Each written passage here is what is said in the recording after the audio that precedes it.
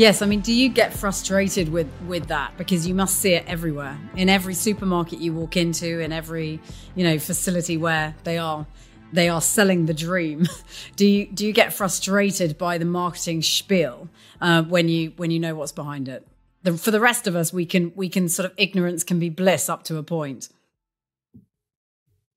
Yeah, well, I'm frustrated, but I also feel sorry for the general public that are being sold these complete duds. They're being sold these, industrially made food-like items with health halos on them. It's like selling menthol cigarettes as really good for you because they're high in menthol, which is good for your breath or something. We'll look back at this period of time and think, how do we let this happen? How do we let kids' food be over 70% ultra processed, and which is 4 times worse than, Mediterranean countries like Spain, Italy, and France. It's a horrendous state of affairs that we've let ourselves get into because of no government control, because of the power of the food companies, because of the huge power of the advertising money they've got, because their products are so cheap to make, they can spend it all on advertising, which, you can't if you're making nuts or apples. You've got no advertising budget. So that's what makes me angry. And I've nearly given up with the government, but I do think, talking in social media and getting people to read books and listen to our nutrition podcasts on Zoe, hopefully we'll get this ground movement going so that people do get angry and vote with their feet in supermarkets and start saying, give me some real stuff. And, if someone's got a health claim on it, 99% means it's absolute crap for you.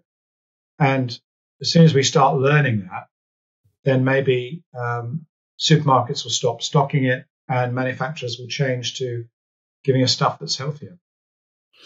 Yeah, I mean, ultimately, what would you like to see happen? Because, like you say, it's hard to educate people when you're up against the might of the marketing machines of these big corporates as well, who are driving those sales. So, in a perfect world, what would you like to see happen there?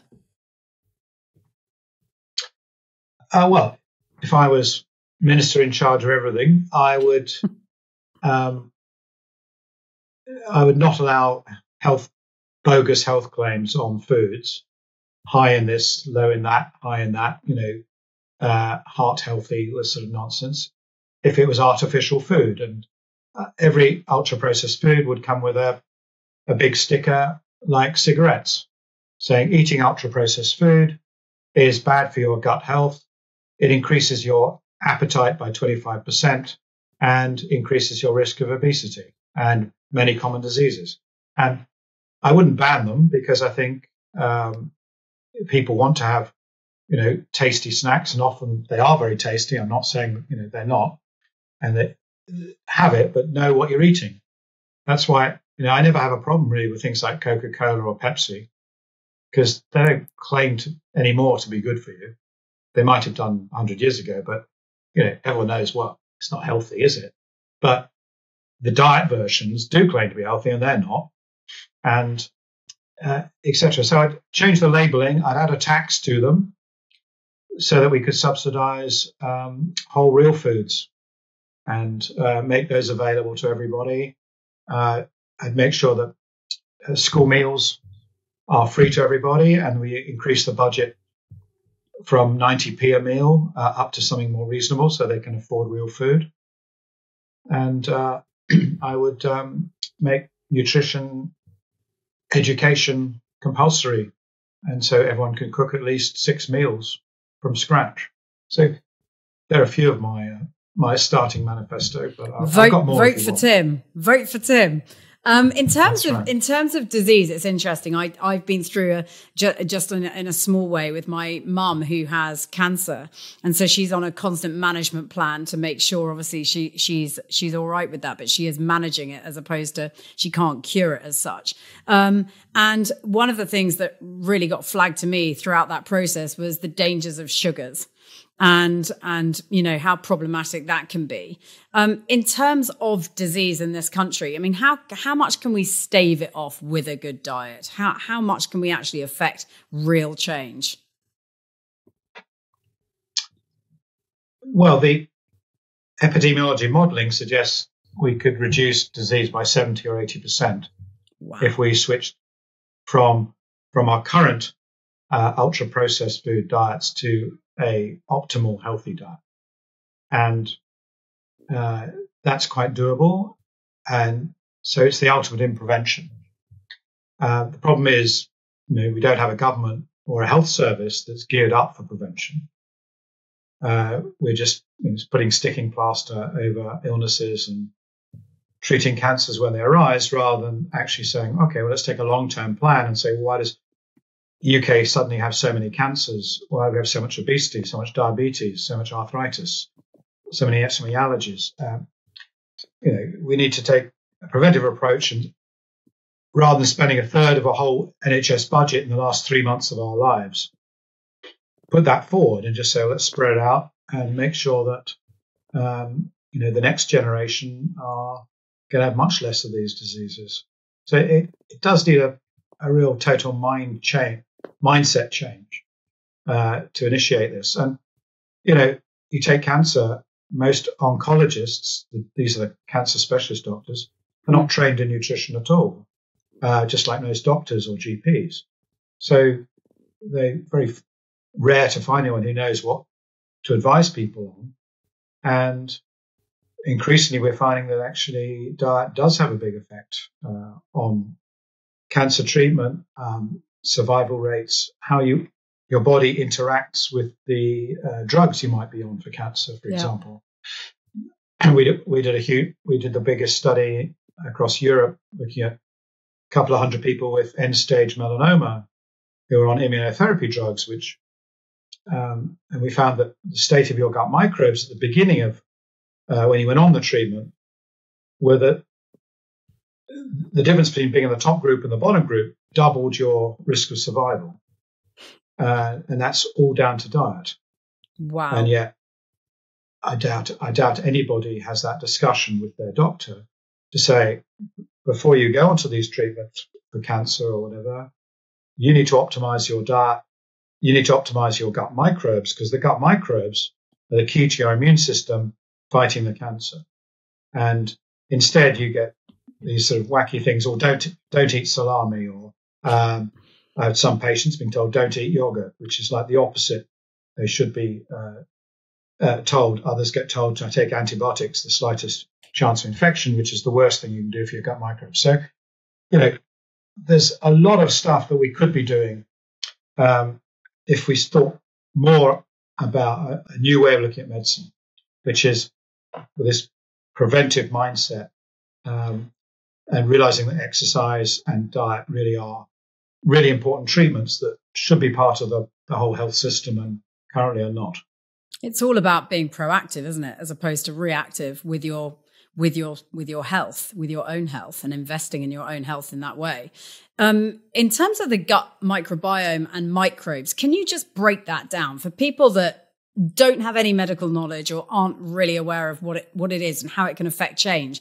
Can you just break down what the gut microbiome is and what these microbes are and how they can affect real change? Gut microbes, we have nearly 100 trillion of them, and they're everywhere from our mouth all the way down to our anus, and most of them are the lower part of our colon, called the large intestine, and 99% are there. And you put them all together, it's a huge mass. It's about a couple of kilos, but weighs the same as our brain.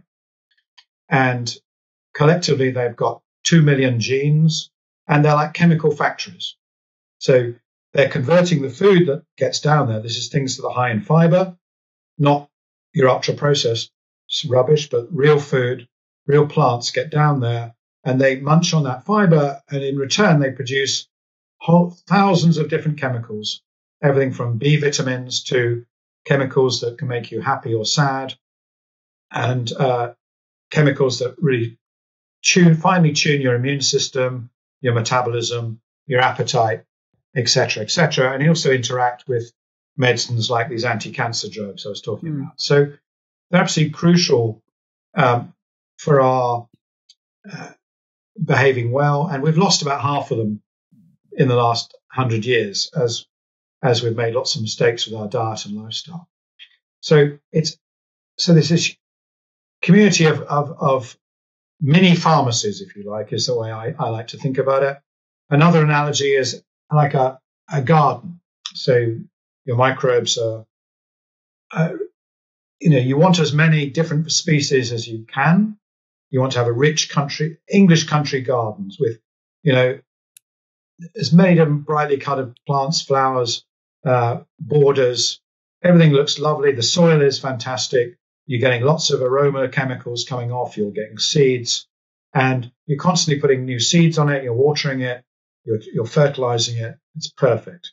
On the other hand, if you're in a really bad state, like most of us are in the UK, being fed ultra-processed foods with nasty chemicals, it's like a desolate brown site. It's like, some industrial wasteland where the odd weed is there, and really nothing survives very long, and it's easy for one species to take hold, one particular weed to take over the whole place.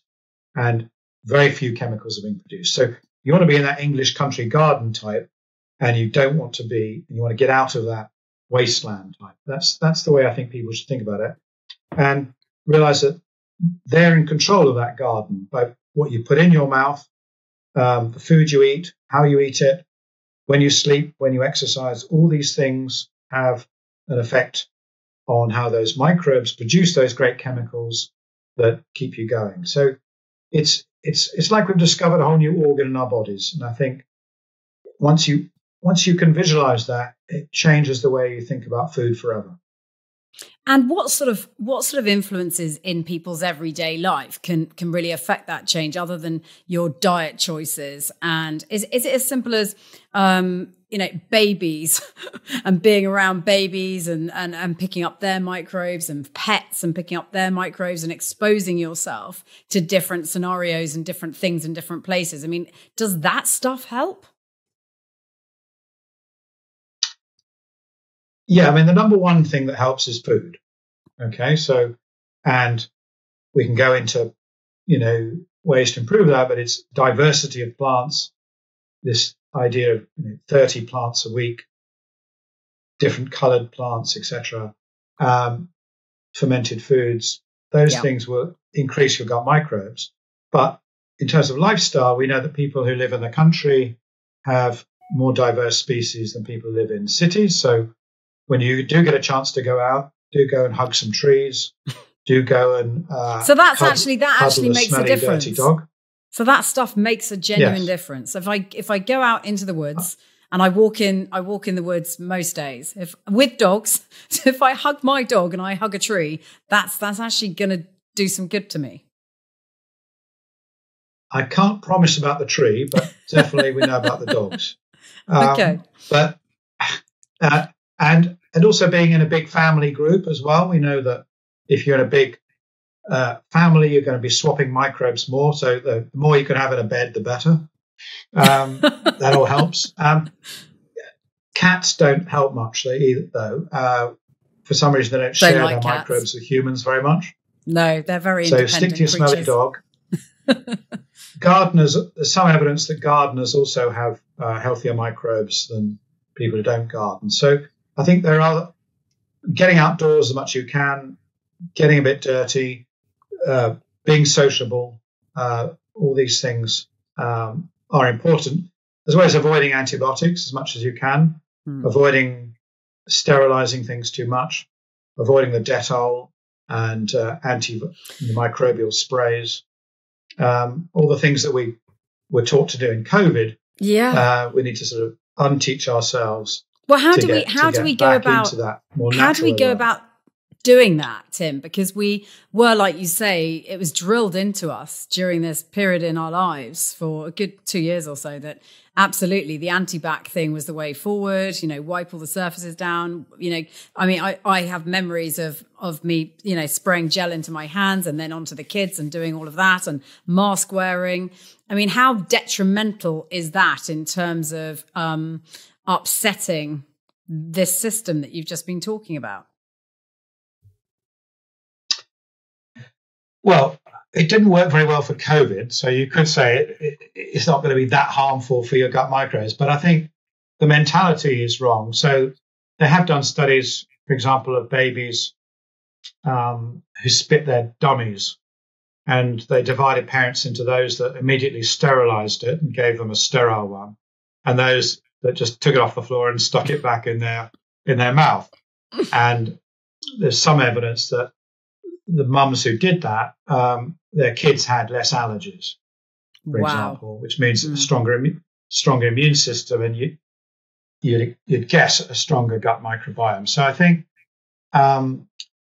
particularly early life, exposing kids to bugs, normal behavior, dirt, different foods, not being obsessed about ingredients, making sure they wean on real foods and they're not just given artificial, ultra-processed baby food, and all these things are really important for introducing bugs into our guts. Because we've got to remember, we're born sterile, and the first 3 or 4 years are probably the most crucial in building a really good set of gut microbes. So don't feel guilty about scraping stuff off the floor. Of which, as a busy parent, I do most days. You're making me feel better for my terrible behavior. Yeah, your children will thank you for it one day.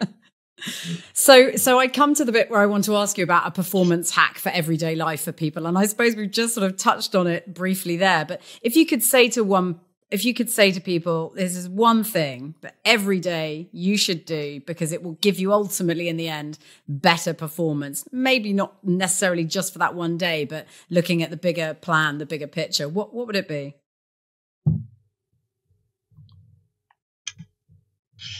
Well, I mean, everything I'm into a more holistic picture. So, you could say one tip is to look after your gut health, Okay. That's my one hack is every day, look after your gut microbes and they'll look after you. And then that allows me the follow-up question, well, how do you do that, Tim? So, glad you asked. Eat 30 different plants a week.